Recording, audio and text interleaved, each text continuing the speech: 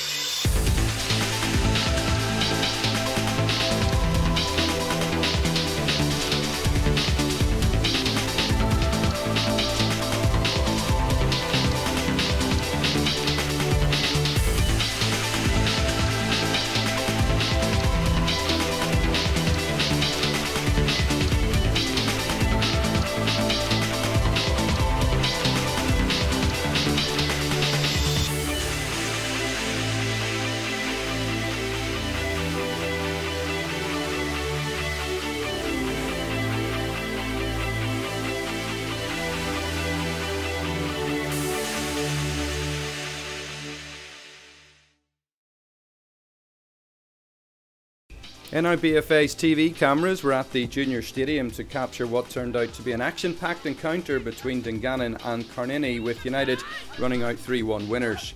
After 3 decent scoring opportunities, Dungannon's opener arrived on 15 minutes. Matthew Thomas-Smith's free kick found Jack Scott, who ghosted in to head home.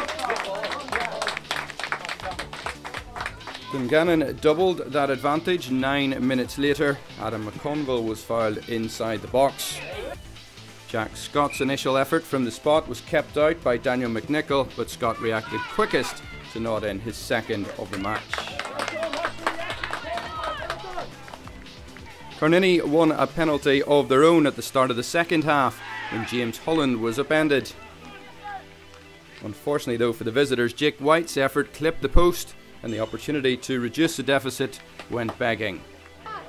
Dungannon continued to press at the other end. Olivia Gutierrez brought this fine save from McNichol as United continued to turn the screw.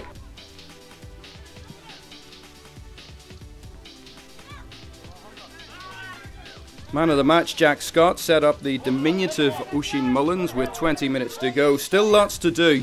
The United frontman's effort went agonisingly close to increasing the home team's lead. And Mullins wasn't finished there. He started this move, again bringing the best from McNichol. Gutierrez and Dungannon were then denied by a combination of Kyle Anderson and the ever-alert McNichol in the Carniny goal.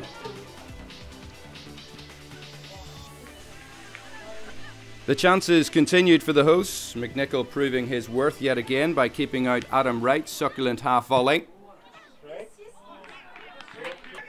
To their credit, Carniny got a goal back with 6 minutes remaining. Aidan Scullion's lob pushed onto the post and Kyle Anderson followed up to make it 2-1 to set up a tense finish. Down at the other end, Jack Scott almost hit the net for what would have been his hat-trick.